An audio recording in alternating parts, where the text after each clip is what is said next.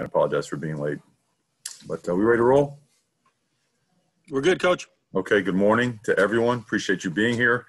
Certainly excited for our guys. Really good road win. Proud of the guys for the way they responded after a slow start, and to show resiliency and grit and tough it out and execute better in the second half, come out with the victory. But quickly just refocus on getting better and certainly on our next opponent this coming Saturday in UCLA. That being said, questions, please. Let's start with James. Mario, a couple on the defensive side. One, to go back to the dime package. I know we've talked about it, but that was an area last year, third and longer and really long. That was a big disconnect for this defense. And so far, it's gone extremely the other direction. It's been tremendous so far. Just your impressions of, again, even with depleted personnel, managed to come through with guys who hadn't played that much in game one, delivering those results. And secondly, something we haven't really talked about the last year and a half, Mario. You guys had missed tackles on defense for the first time, I think, under Andy in a pretty large number. Your takeaways on watching the film on the defensive side? Well, I think two things. Number one, I'm really proud of the guys that have stepped up. We have been a little bit depleted and certainly getting guys healthy. And then just getting other guys developed and playing. But the dime package and some of the things that we've done with that have been really effective. And we expect that that particular package to expand and keep growing. In terms of missed tackles, it just as a team overall, blocking and tackling has to improve. When you have that much time off, you always wonder what it's going to look like on a game day. Number one, credit to the way Washington State created space, and they've got some guys that have some really good making miss ability, and they made some plays. But thought as the game went on, particularly in the second half, we got our feet underneath us and did a better job with our balance and our body control, and we're able to do a better job tackling. Eric Scopel, 247 Sports. Mario, you're one of the best teams nationally last year in forcing turnovers. Now 2 games in, haven't got one yet. Can you go back and maybe reflect on what's gone on there and kind of ways to improve that as something that you focus on in practice? Well, even more importantly is we hung onto the ball a lot better and didn't have turnovers last year. And this year we're, I think, now -5 in turnover margin. So we're certainly on the wrong side of that scale that we want to be on. And it starts with ball security. We got to do a much better job with that. We did force at this point last week. We had forced some more turnovers. I do believe that will come. It comes with better tackling. It comes with just getting more and more repetitions and opportunities. And I think we're close on causing some and forcing some, but we got to stay at it. And the entire week, the entire season, every single day has got to be a complete commitment to technique and fundamentals. And when you do that, and when you're disciplined, when you play within the scheme and you do what you're supposed to do, those things come your way. Things bounce. The ball bounces your way. So we got to continue harping on discipline. We got to continue harping on technique and fundamentals and playing with relentless effort. Julian Minenstone, KZI. Mario, your thoughts on UCLA, particularly the way they've been scoring the ball the last 2 weeks and the challenges that offensive side, especially Dorian Thompson-Robinson, present to you guys this upcoming weekend? Well, it starts with him. I mean, probably, if not the most dynamic, one of the most dynamic players in college football. He's complemented by a lot of speed and explosiveness. I think a part of their offense that doesn't get enough credit is their offensive line. I think they're extremely physical. They do a great job on their double teams. They do a great job finishing blocks, keeping him clean, and just doing a great job getting pushed at the line of scrimmage. They've done a great job with their tight ends, both of them. They used 2 of them, and certainly one's got a little bit more attention than the other in the passing game, but they do a great job using those guys and misplaced personnel. They're very explosive at the tailback position. Former track athlete on one of them. They get them out in space, mismatches on linebackers, involve them in the passing game. Extremely explosive guys that can make you miss and take it to the house. At wide receiver, obviously we're familiar with a couple of these guys, and of course Chase Cota, great player. Jalen Irwin as well. Just a very Kyle Phillips is, I think, how many receptions do they have already? He's got 6, 7, 8 receptions, but overall they spread the ball around really well. They challenge you with their formations or unbalanced sets. The quarterback runs. His decision-making is excellent. He can do it with his arm. It's strong. He's accurate. He's very well coached. Just overall, about as good as an offense as we have faced. Kevin Wade, 247 Sports. Hey, Coach, just curious about the availability of some players, Popo and the tight ends, and then the group, including Micah and the others that weren't available this past week. Yeah, I believe that that Campmore, McCormick, and Popo will be available. I do not think that Pittman, Stevens, David Davis, and Spencer Webb still a question mark, but the other three will not be available. I don't think they'll be available. I guess that sums it up right there. And, of course, Nick Pickett has to sit the first half due to a targeting call. A.J. Jacobson, Rivals. Coach, it seemed to me that you mostly went with a 6-man rotation there on the offensive line against Washington State. You mentioned earlier you're hoping to bump that number up to 6 or 7 or 8. How close are you to getting more guys in that rotation? I feel like we're close. I do. I also feel that Coach Mario and has got those guys playing at a really high level. That group of guys is really, they're gelling and they're figuring things out. They understand what we're trying to do, and therefore, even when they mix and match and play beside each other, they're doing a really good job communicating, being able to pass off stunts and whatnot. And certainly they're going to have to this week because this team certainly moves a lot, very similar to what Washington State used to be. We hope we can get there. I think we can. I think we're really, really close. I'd hate to, get out there and say it again and it not happen, but it's really close. A lot of guys have been playing and practicing really well, so we're going to try to get there. Matt Preem, 247 Sports. Yeah, Mario, Travis Dye has 220 yards and 3 touchdowns on just 13 touches. That's a pretty remarkable, yards per touch for him. What's made him so effective in this offense? And is there even more to capitalize with him? I think so. I think we're kind of just scratching, the surface on Coach Moorhead's plan of attack. I think there's full buy-in by those guys on offense, and also trying to use the strengths of guys to how it fits the playbook. And certainly Travis, you saw obviously with the catch last week, everybody's talking about a couple catches, really good out of the backfield.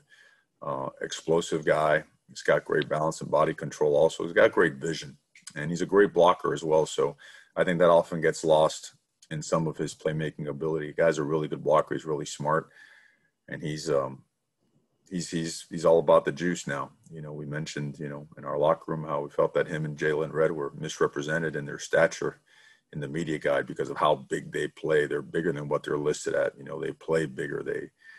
They bring a lot more to the table than just what their abilities, show on tape and what their stature says in the media guide. So really fired up about the way Travis is not only playing, but the way he's approaching the game, the way he's positively affecting his teammates. Ryan Thorburn, register guard. Mario, obviously you guys have to be ready for everything this year, but how difficult would it be to prepare for an opponent that wasn't on your schedule within 48 hours? And just, how impressed are you with UCLA's bounce back this week after a tough start at Colorado? They looked really impressive, and impressive that was done within a 48-hour time frame, because they threw a lot. They threw a lot at Cal, and most of it worked. Really impressed with their physicality. I thought their defense, with all the stemming, the movement, the stunts that they're doing, the pressures, a huge element of what Washington State used to be under Grinch is what you see on tape. And the interior of their defensive line really took over that game, causing a lot of negative plays, beating back blocks, anticipating pullers, getting in the backfield, causing all kinds of penetration, and then running their stunts to perfection and causing all kinds of issues for the quarterback. So just really impressed with their physicality. And their linebackers, they get downhill in a hurry. They don't, you can't wait around. Those guys aren't going to sit back and let plays come to them. They're going to attack the football. They're going to attack the ball carriers, close on the quarterback. So very impressed. Jerry Thompson, Ducks Illustrated. Yeah, Coach, on the targeting, how difficult is it to teach that, to be aggressive yet not do that? And is there a key thing that a player has to be mindful to prevent that? Because I'm sure none of them were intentional, but it still happens quite often. Yeah, I think it's very difficult, and that's a great question, a great point. I think it's when it's not intentional, I think that this should be looked at even. We need to take a deeper dive into it. These guys haven't played football for 300 plus days, but we expect them to be perfect when things are high. It's easy to watch it in slow-mo. Oh, wow, he could have avoided that. Well, maybe one guy's 5'9" and the other guy's 6'2", and he's trying to close in on a play, and within a split second, a jump goes down to ground level, and all of a sudden, faces and helmets collide without any intent to cause any malicious harm. So we teach it, we preach it, we try to rep it as best that we can. The speed of the game sometimes is much to overcome, and things like this happen. So I wish there was, I wish for non-malicious intent situations, I wish there was some type of relief or reprieve, or at least an analysis, an assessment, because, in a year where you already have attrition, and whatnot, I just, it is what it is. So press on. Warren Williamson, Oregon Duck Football News. Mario, minus the turnovers, there was a jump, it seemed, improvement from game 1 to game 2. What's your impression about that? And are you seeing that improvement at the speed you'd like in practice as well? Yeah, we've been practicing well. We practice good on good. We go fast, so we're getting tested by our defense, which is an excellent defense.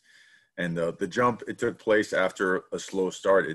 We shouldn't need that to get us going. We shouldn't have to respond to ourselves. We could, we can respond to what teams throw at us and adversity and everything else, but we can't cause our own adversity.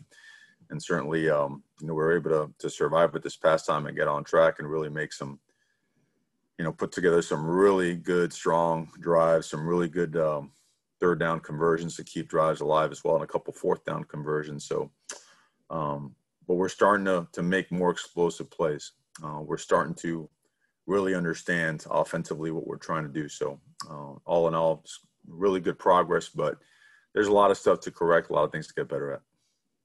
James Crepia, the Oregonian. Mario, a couple other on personnel and one on the run game.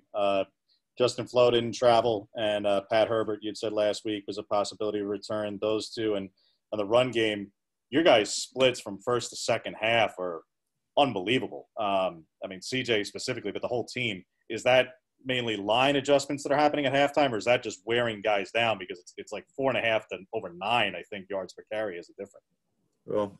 Well, the first thing is Herbert. He's not available yet, but we expect him back in a little bit. And Flo did travel; he just wasn't available to play. First half to second half, you want to be able to run the ball well all the time, but I think sticking to the run and being balanced on offense. A lot of people try to say that we're run first. We're balanced. We're almost 50-50 if you factor in RPOs called.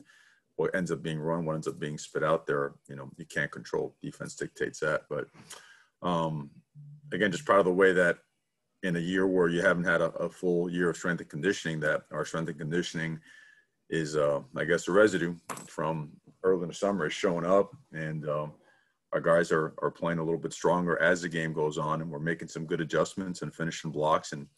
But we've also made a lot of mistakes and some errors where things should be a lot better, and we need to get better. And certainly it's a technique and a fundamental thing, and that's been the focus of our entire organization since we started camp and everything else, and that'll continue throughout the rest of the season. Eric Scopel. James just mentioned the run splits from half to half. Is part of that, do you think, I guess, you're resting and you're rotating guys? I know Sala and I think Alex, the only players who played every snap the last couple of games. Do you think there's a cumulative effect of just these players are rested throughout the course of the game? I don't know. You always think that should have some type of an impact on it. I think more than being rested, guys are hungry to say, hey, I want all the reps. And I think that has a lot to do with it. I think that there's nothing more motivating than competition in playing football, right? And to know that there's another guy there that can snatch a couple of your reps away. I don't think any of those guys want to give up their reps, and that's a good thing. So the quicker we can get to 7 guys playing and then 8 guys playing, the better for everybody. Matt Preem. All right, it feels like this year's team is considerably faster, just overall team speed, than maybe the previous couple seasons. Do you notice that? And I guess how big of an impact has that been for you guys in these 2 wins? Well, again, I don't know if we're faster. might be playing faster. I think if you took numbers from the previous couple of years, I think it'd probably be the same. But I think, we're doing a better job with personnel use. We're getting guys in positions to make more plays and take advantage of situations. And, also guys are maturing. I know the whole roster percentage, we're the youngest team around, but we also have some older guys that have been here that have played a lot of football. And they're getting, not only are they playing well, they're getting younger guys to play better. And I thought on the road, and I get it, there is no crowd now, right, with fans not being allowed in the stadium. But I thought that the combination of that leadership and those guys just playing faster and getting those young guys to have confidence in themselves leads to a faster, more physical football team. So we're getting better, but still have miles to go. Time for two more. Ryan Thorburn. Mario, Tyler's been around, but he has not played a lot yet. And are you at all surprised with just how quickly he's picked up and executed Joe's scheme, given the lack of an off season?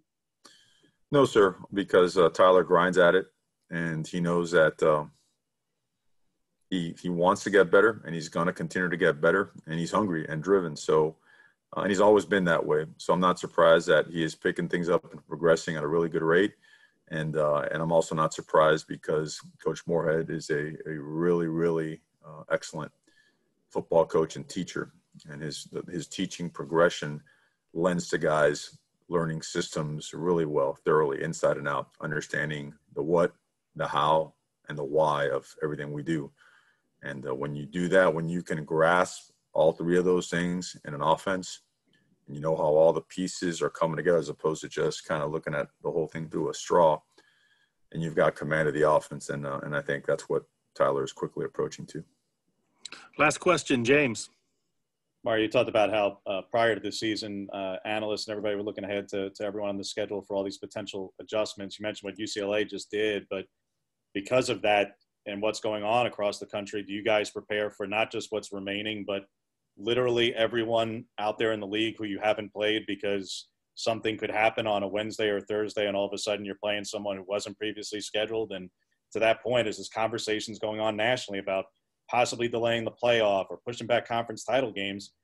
Do you think there's integrity of record for division champions if you don't play everyone in the division? Because right now teams in the South may not play everyone in the South. I think everything has to be on the table, right? Since I guess no one wrote a handbook for this thing, right? So I think as time goes on and scenarios pop up, everybody's got to put their heads together and try to figure out what the best scenario is for the players, right? For the sake of the season, the guys that have actually, opted in and gone all in and have played.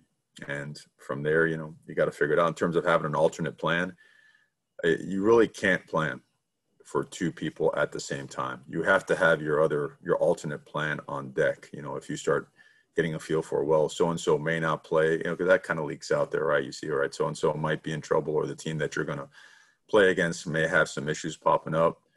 Then you get that, you take that plan off the shelf and you get it ready to roll and be ready for a phone call or whatever comes and say, all right, boom, sudden change. Now we're focusing on blank, and you go on to the next one. So yeah, it's everyone's on a high alert 24/7, DEFCON 5. That's an 80s term from an old 80s movie, but yeah, we're on high alert. Thank you, Coach. Appreciate your time. Okay, guys, thank you very much. Have a great one. Be safe.